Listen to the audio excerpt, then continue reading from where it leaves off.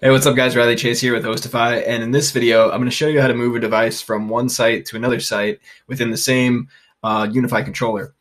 Now I'm on the site called Spares right now, and I have a device called Spare, and I'm going to move this into my other site called Dana.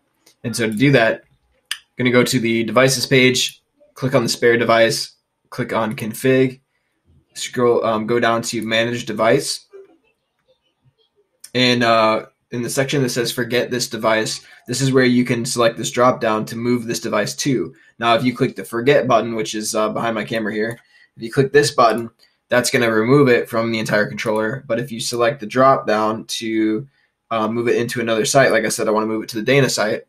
Now it's going to ask me, do you want to move this device to Dana? Are you sure you want to move this device to Dana? The device configurations and history with respect to the site will be wiped out, and the device will reprovision with configurations in Dana. So basically what it's saying is any SSIDs or settings I configured in this site, that's going to get wiped off the device, and it's going to assume whatever wireless network settings are in the Dana site and reprovision with those settings. So I'm okay with that. Going to click confirm. And so now the device has been moved. And if I go over to the Dana site, you're going to see that it's going to show up as disconnected momentarily. It's going to reprovision, and it's going to say provisioning and then connected. All right, so it took just a few seconds. Now it says provisioning.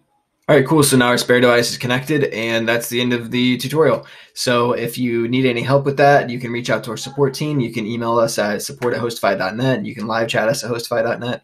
And if this video was helpful for you, please give us a thumbs up on YouTube and subscribe to our channel. Thanks.